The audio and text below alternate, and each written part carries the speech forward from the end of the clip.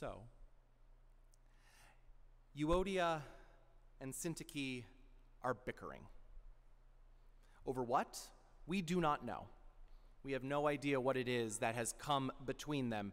But we do know this, that the argument between them was enough of an issue that someone in Philippi said, Paul needs to know about this. So they wrote a letter, or went themselves to Paul and told Paul what was happening between these two. And upon hearing it, Paul knew he needed to do something. And so then he wrote his letter back to them.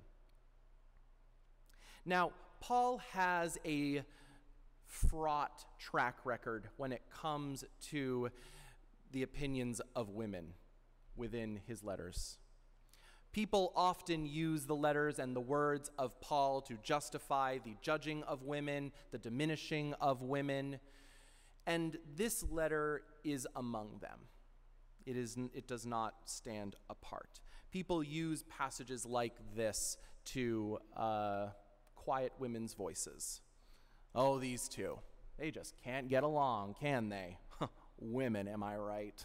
So catty, so petty, wasting Paul's precious time and energy with their quarreling. Don't they know he has important work, real work to do? But no, he's got to stop and deal with these two.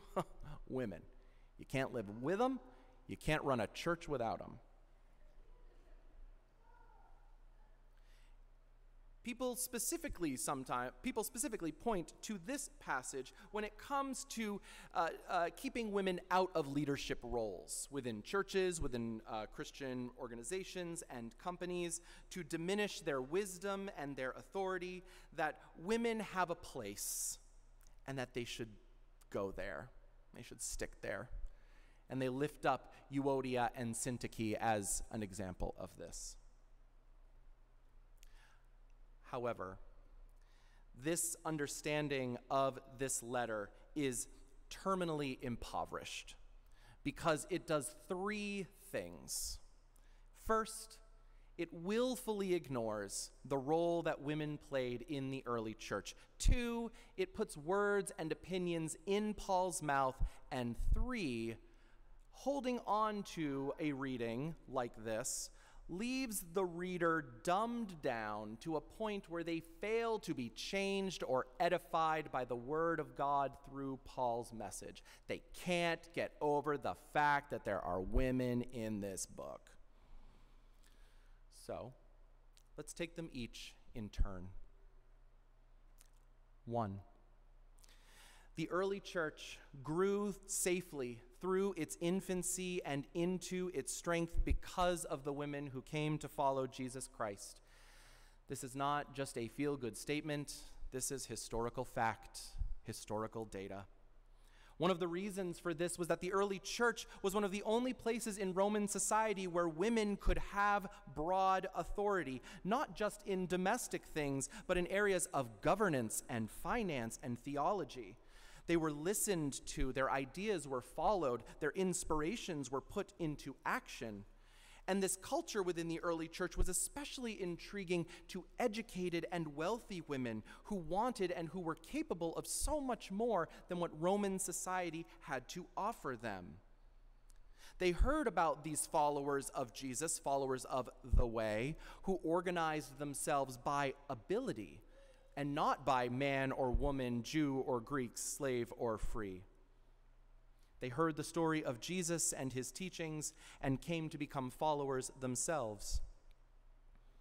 Wealthy women financed the functioning of the early church, sponsoring the travels of missionaries as they were, like Paul, for example, and the local missionaries from their communities. They balanced and determined how the money they held in common would be used, helping each other take care of their daily needs. Wise and educated women took and gave counsel, studied scripture, and organized the functioning of these early communities. This is evidence-based truth about our ancient church forebearers. And using this passage and ones like it as the justification to judge and dismiss and belittle the gifts and talents of women is not only morally wrong, but factually incorrect. We have the information. We know this for a fact. We're talking about records from one of the greatest bureaucracies that humankind has known, the Roman Empire. We know this. And I use the phrase historical data when talking about the role of women, but Paul instead of saying historical data, he would say very relevant and critical truth to my work, because, too, Paul knew how much the church needed women, and he does not use this letter to diminish their aptitude for leadership within it. In fact, I would say that it is precisely the opposite. Paul becomes involved in the quarrel between Euodia and Syntyche because they are wise, trusted leaders within their church who have earned their respect and authority. A schism between them would certainly be a schism within the church itself. Paul writes in the letter that they struggled alongside with him and others in the work for the gospel. These aren't Christmas and Easter churchgoers, if you know what I mean. These are important people. And the people of the church, they wouldn't just see these two fighting and then boot them out because of the tension between them. What do you think they would do? Well, they'd probably do the same thing that we sometimes do in our churches. They would pick sides. They'd rally behind the woman that they most trust and they most revere in the argument. This came across Paul's desk in the first place, not because it was hot gossip about what was happening in Philippi between Euodia and Syntyche. This was pressing business, akin to getting a note slid across your desk saying something like, the executive director and the board chair say they aren't going to work together anymore and they're fighting.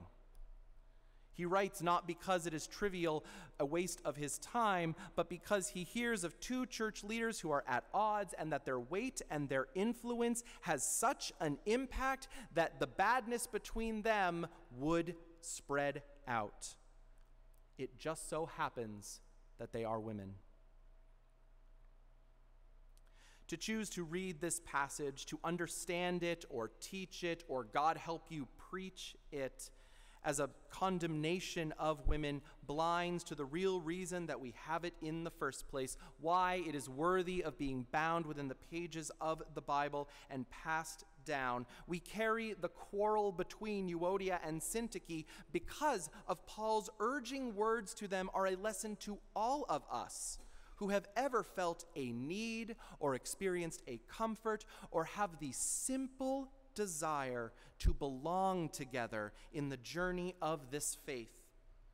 Because while within it our attention might be on the divine, number 3, this church, the church, is a very human thing. Yes, there is grace, there is redemption, there is spirit, but if you look around, there's a heck of a lot of flesh and bone too. A heck of a lot of our successes and our failures, our dreams seized and dashed, our hopes raised and crushed, our fears alleviated and justified. If you look around, there's a lot of joy and a lot of pain. There's a lot of traumas healed and a lot of traumas still hurting. And we human beings, when we gather together, bringing all of that with us, for all of our best intentions and hopes, we have a terrible habit of hurting the people we seek to be closest to, of lashing out to those who would offer us comfort, of pushing away those with whom we have much in common, of being a bit ugly to those who show us beauty. We step in that often. We will step in that in the future. And Paul, knowing this, knowing the truth about this, knowing that it is what probably has transpired between Euodia and Syntyche, and you and me, knowing this also to be true about our lived experience as well, what does Paul say into such bickering and infighting about our propensity to be a little bit mean when we shouldn't be, to find an anthill and turn it into Mount Everest? What does Paul write? He takes his pen to paper and he writes to Euodia and Syntyche and all of Philippi and to you and me today and every member of every church. He says, let your gentleness be known by everyone. Do not allow yourself to become hardened without cause against a sibling in faith. When the journey together becomes rough, and it will, and maybe it has, when you disagree and bitterness climbs inside, do not feed it the harshness of your resentment. Instead, recall all of those things that inspired you to the faith, to the community that brought you here together in the first place. And if in the middle of your bitterness and anger, those things still ring true like the clearest bell, if they are still an open avenue to Christ's holy peace, then, oh my goodness, allow them in to do their work, to soften your jaggedness, to cool your temper. Because allowing the gentleness of Christ in, it corrects our vision, it recalibrates our perspective, even if we don't want to. It creates the possibility for unity again. The difficulties between us that rise up, they cannot be fully avoided. They happen. To believe that they can be avoided or edited out of how we live, that is a terrible harshness you are doing to yourself. Let go of that. And instead, deal gently and keep close, as Paul says, keep close to all that is true and all that is honorable, to all that is just and pure and pleasing and commendable and excellent and worthy of praise, not because they fix it, not because they keep it from happening, not because they turn you and change you in such a way that you will never fight again, that you will never roll your eyes again, that you will never cross anyone again, but because when we humans get together and those human things happen, they lead us back to the wholeness of God and Christ and to the church together. Amen.